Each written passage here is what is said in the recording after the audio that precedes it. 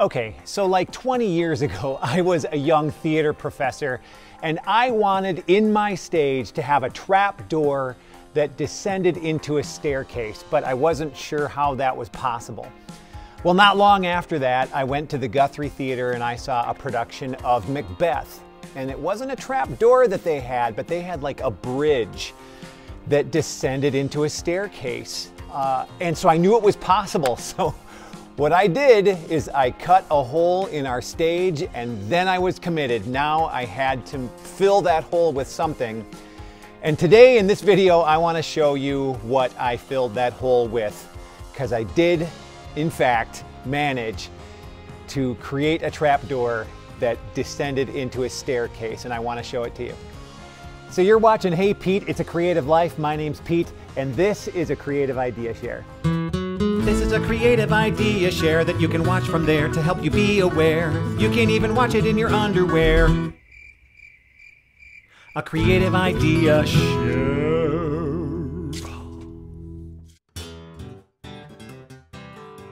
Come, follow me. Okay, let's check it out. It's here in the middle of the stage. I got a light on it. When you're up on stage, you can see it, but each of these is steps. And from the house, it's kind of invisible. You can't really see it from their angle. It doesn't really look like much, but this is what we're dealing with here.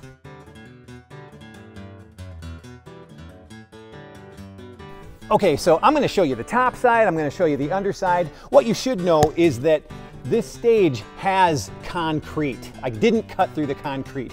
There was a hole, actually, meant for a trapdoor to eventually be put in that had plywood and 2x4s. And I cut all that stuff away and I cut the stage floor away. But then I was committed. I had to fill it with at least something. But this has lasted me for 20 years. The great thing about this trapdoor is I can make actors rise up out of the ground.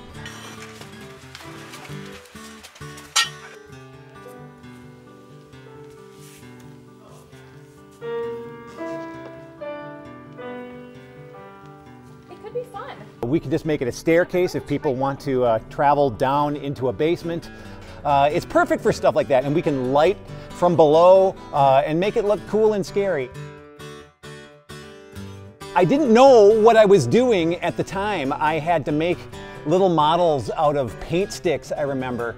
Man, it was a long time ago, so I'm trying to tap my brain to remember all this stuff. But I do remember calling every technical director that I knew to see if they knew how to make a trapdoor that descended into a staircase.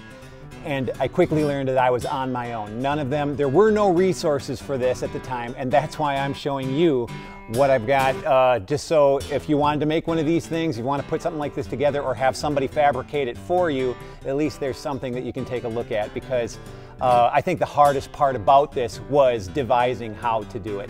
So I'm going to show you the trapdoor, I'm going to show you the inner workings of it, how we have it counterweighted, and we'll get started right now.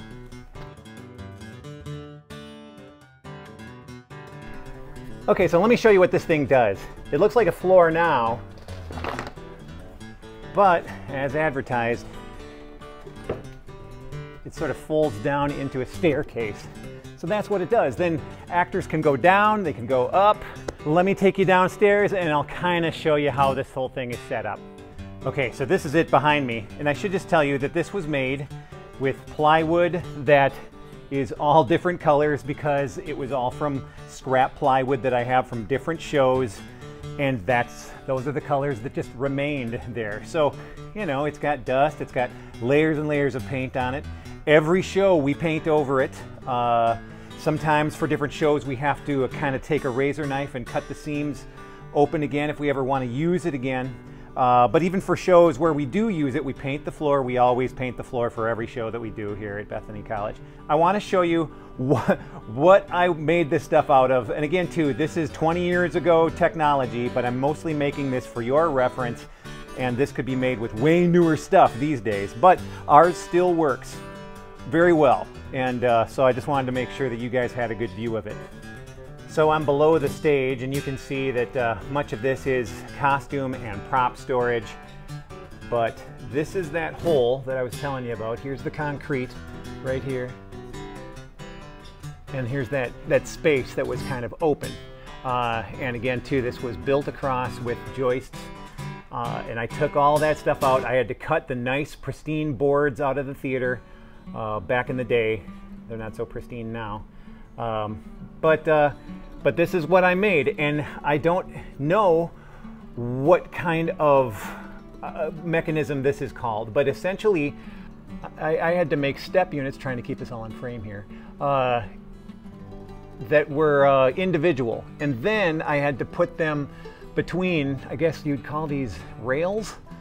And this is all made out of 1/8" steel. So you've got to have some knowledge of welding if you're going to put something like this together. But as you can see, you know, over here, there's just the drippings of paint that have happened. But I had to weld something to the actual infrastructure of the trapdoor area. These units were already here, and I've got them extra supported to the ground with floor jacks. And then 2 pillow blocks pivot the whole thing on each side. Okay, so pillow block, pillow block, pillow block, pillow block. And then I had smaller little pillow blocks for each of the step units here. Okay, now this thing does have some pinch points, so when I have people operating this, we say grab here and grab here.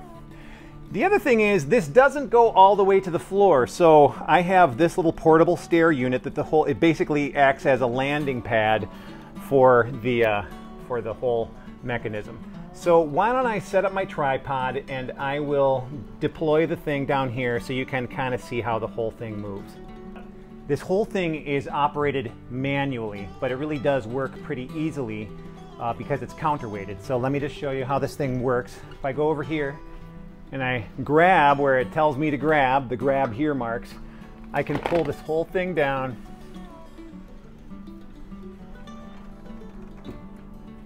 until it hits its landing pad, okay? And this is what the whole thing looks like in the deployed position. So up here you can see the pillow blocks now tilt down.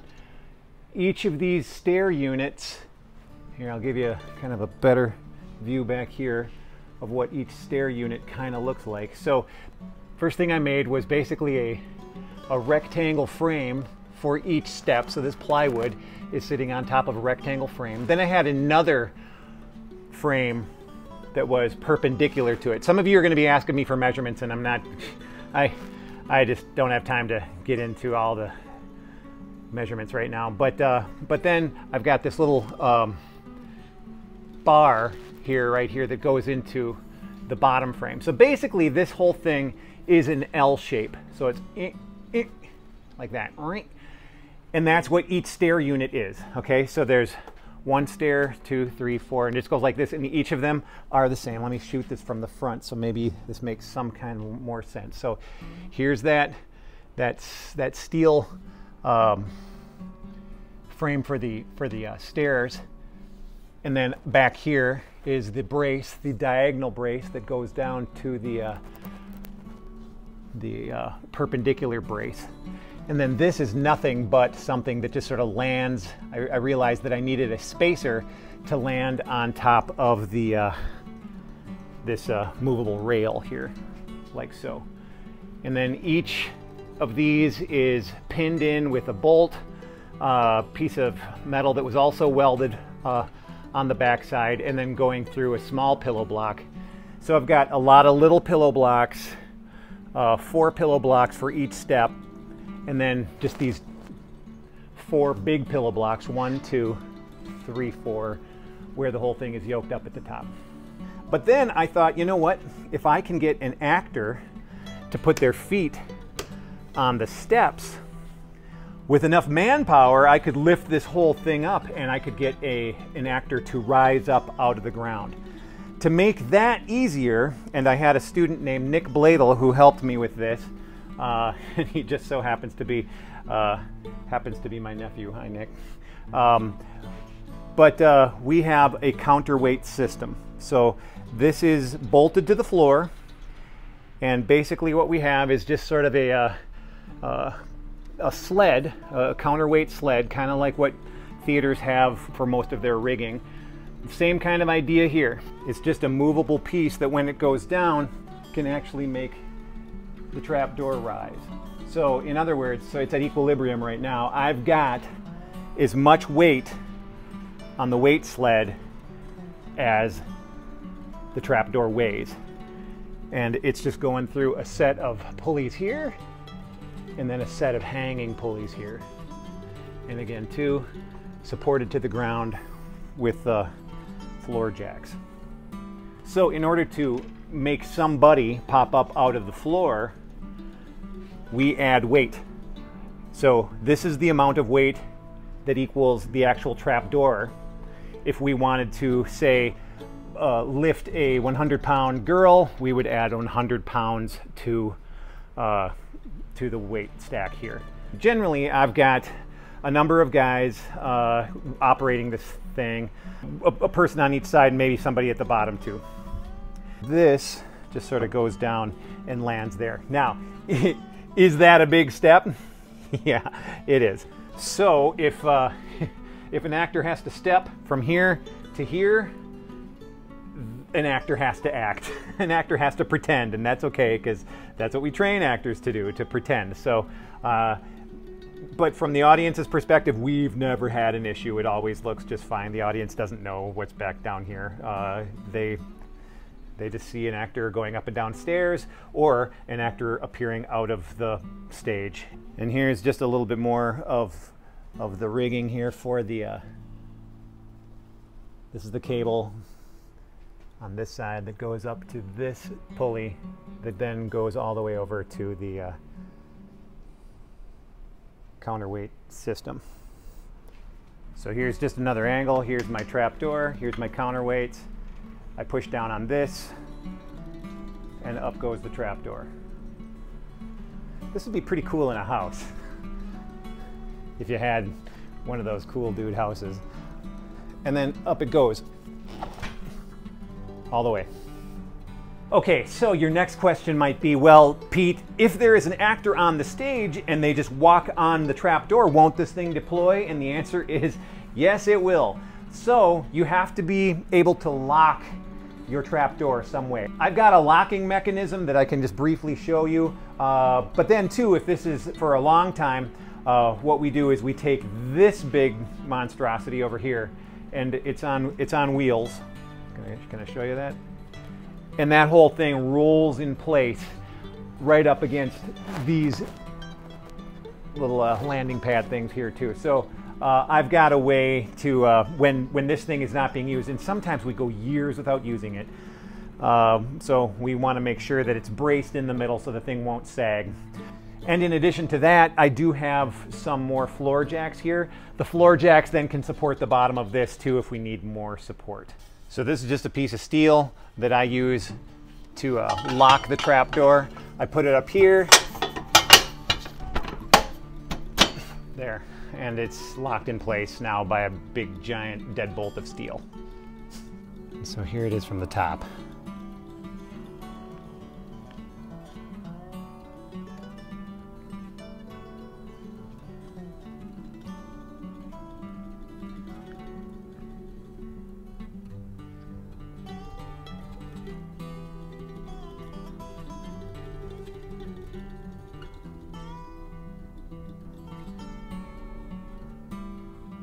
There's so much I don't remember about making this, but I wanted to show this to you because this has been something that has been very useful to us.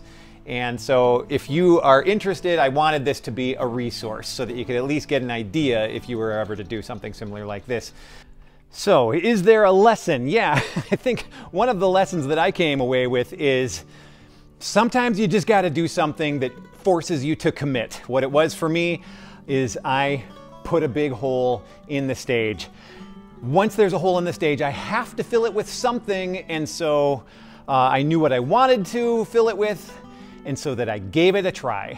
Never tried it before, but I gave it a try just to see if I could do it, and it's always then, of course, very rewarding if it works. If it doesn't work, you haven't really lost anything, and then, you know, I could have put a platform over the top of it or filled it with 2x4s, stuff that I was comfortable with and I knew that I could do. Something about this was really great because it pushed me, and then I was able to make something that was like I dreamed it would be.